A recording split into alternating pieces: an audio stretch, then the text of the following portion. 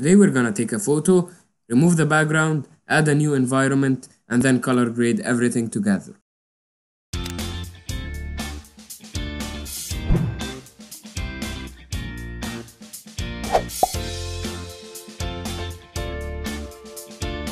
Hey there, my name is Ali, and this tutorial is gonna be a collaboration between me and my friend Cactus Aslan. I'm gonna link his profile below. It's really amazing profile. Make sure you check him out.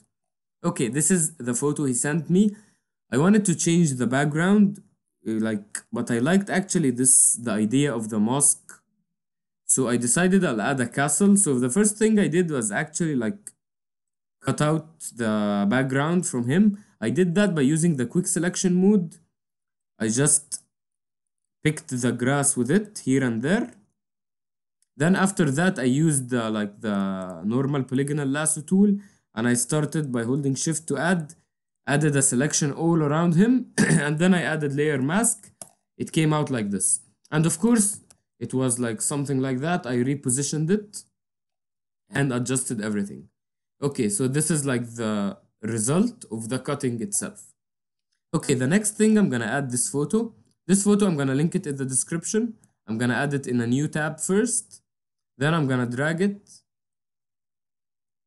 till it's here. It's a little bit small, so I'm gonna press Ctrl T. Make it like bigger so it matches the environment. Okay. Okay, the first problem with that photo is that it's like, let me create a new layer.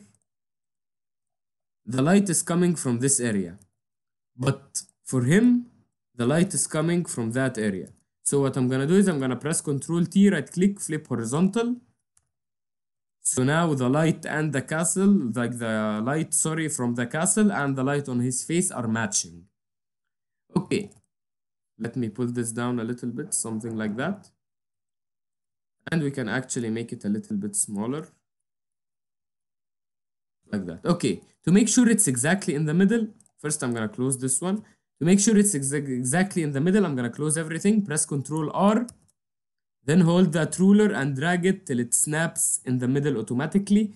Then I'm gonna open them again. And now I can exactly position him in the middle and position the castle also in the middle. Then if you want to get rid of this one, just hold it and move it to the absolute left, Ctrl R to remove. Okay, now we have everything.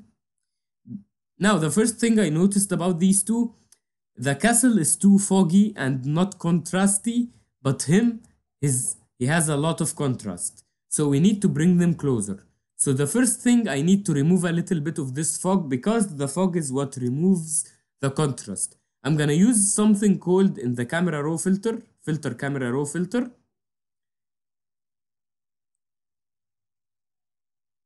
It's a little bit slow. I'm gonna go to the effects module and something called dehaze. If you move it, it removes, like you can see, it removes the fog, and if you increase it, it adds more fog, decrease it. So I'm gonna just increase it a little bit and press OK. Now it will automatically remove some of the fog and make it more contrasty. Okay, now it's much better. We can do the opposite to him, reduce his contrast a little bit by using curves, link it below, and take the black points, move them a little bit up, take the white points, move them a little bit down. So now he's less contrasty. Now they are matching much better. Okay.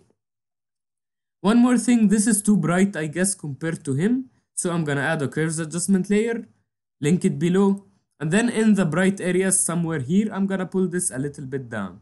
So it's a little bit dark and more matching him. Okay, I guess now we matched what is like the brightness and the darkness, but then we need to match the colors a little bit. So from here we have some orange light. I need it to be like touching him. So I'm gonna stand in the model himself. I'm gonna go to the curves adjustment layer. I'm gonna brighten everything up. Then I'm gonna go to the red. I'm gonna add red a little bit. And to the blue, I'm gonna add yellow, because opposite of blue is yellow. Okay, but then I'm gonna press Ctrl I, so it's invisible. And then using a white brush, I'm gonna paint a little bit back from the curves adjustment on the edges of him. So now only the edges are having the orange color and the little bit of brightness we also added. Okay, so let's see the before and after. It's a small effect, but it makes it look really natural. You can also add another layer. Make sure just you press Alt click to make sure it's linked below. And using a brush and like this reddish orange color, you can just softly paint a little bit. Something like that. It's okay if it's too strong in the beginning. It's actually better to make it strong in the beginning because you can always reduce the opacity and change the blending mode.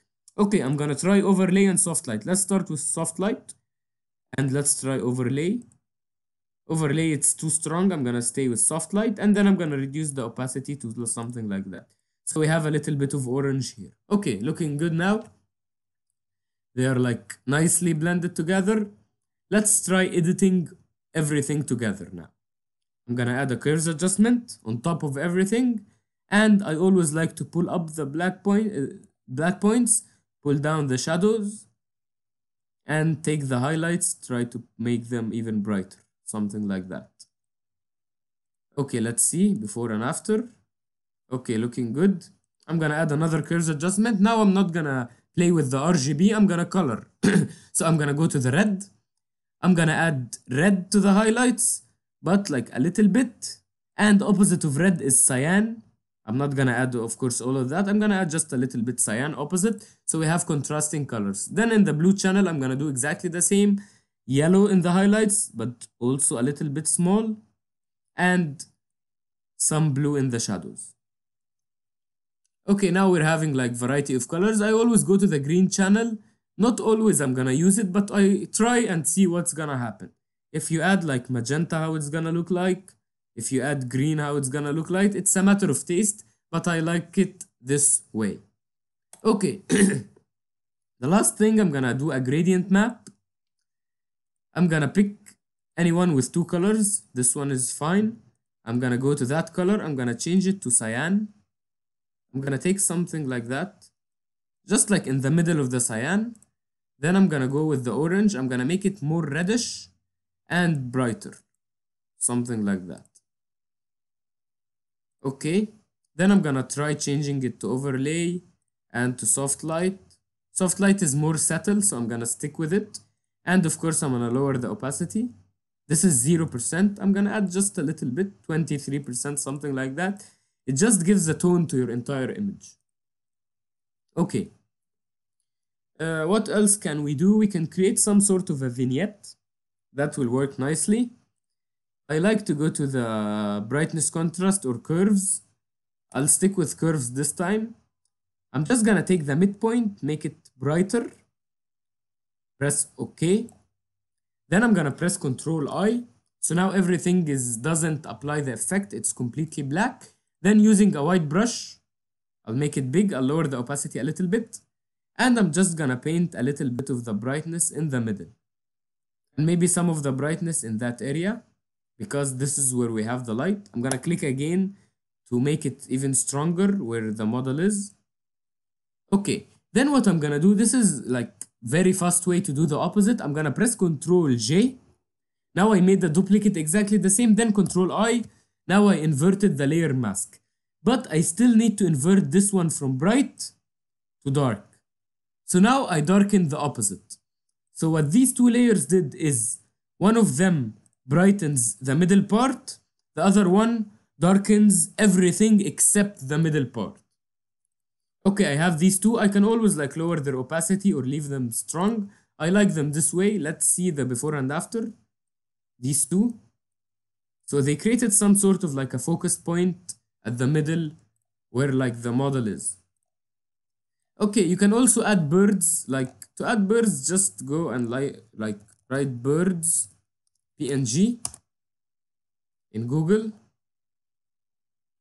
Or if you have like, for me, I have brushes. So I can go, I'll take any of my bird brushes here and I can start like using a gray color, like add birds, make them smaller. I have like several different types of birds. You can add them. You don't have to do it like, just, I want to show you something related to Google. If you want to use any of these pictures, and you don't have their copyrights, just go to tools and go to usage right. Make sure they are labeled for reuse so you can use them and they're like for free. Okay.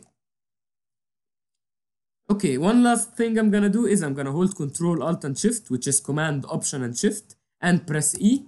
What this will do, it will merge everything into a new separate layer. So now I can go to Filter, Camera Raw Filter, and edit everything in one go.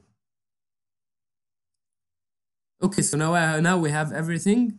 The first thing I'm gonna do is maybe like, I don't know if you like understand exactly the histogram, but these are burnt areas. I don't want a lot of burnt areas, missing detail. So I'm gonna pull my whites a little bit down so I don't have any burn areas. Burn areas mean it's completely white. I don't want that. And I can go to the shadows. If I darken the shadows, it's gonna look much better, I guess. So I'm darkening the shadows a little bit. And then in the clarity, I'm gonna add some clarity. I actually have a tutorial, full tutorial about the camera raw filter. Make sure you check it out if you're not really good in the camera raw. The clarity is up to taste. Some people like to reduce it, make it soft. Some people like to increase it. In this case, I believe increasing it is better because we have like a lot of textures. It looks good. Okay, and then I'm gonna go to the FX module. Maybe I'll dehaze everything a little bit, make things like clearer. Add a little bit of vignette.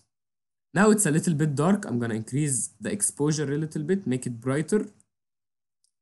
Okay, and then I'm gonna go to the part where I color the photo. It's the camera calibration.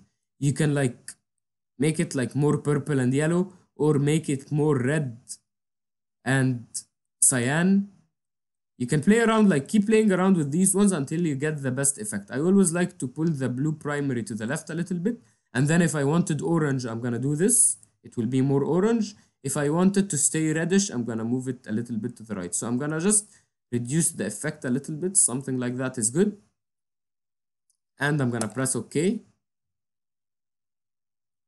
So now this is like after the camera raw filter. I'm gonna press Ctrl Z. This is before the camera raw filter. And this is after the camera raw filter. You can always add like adjustments if you wanna like emphasize the color here and there. You can add a new layer, take a brush, take this color maybe, make it a little bit brighter. Take the gradient tool. With the normal gradient, you can pull something like that. And then take a different opposite color here, make it a little bit darker. And you can pull from here. That's too strong, I guess. I'll reduce the opacity. Something like that. Then you can change it to overlay or soft light.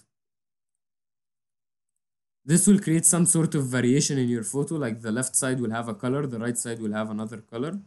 Let's make it more settled. Something like that is good. Okay, that's it for today's tutorial. If you have any comments or suggestions, make sure you leave them in the comment section below. Thank you, guys.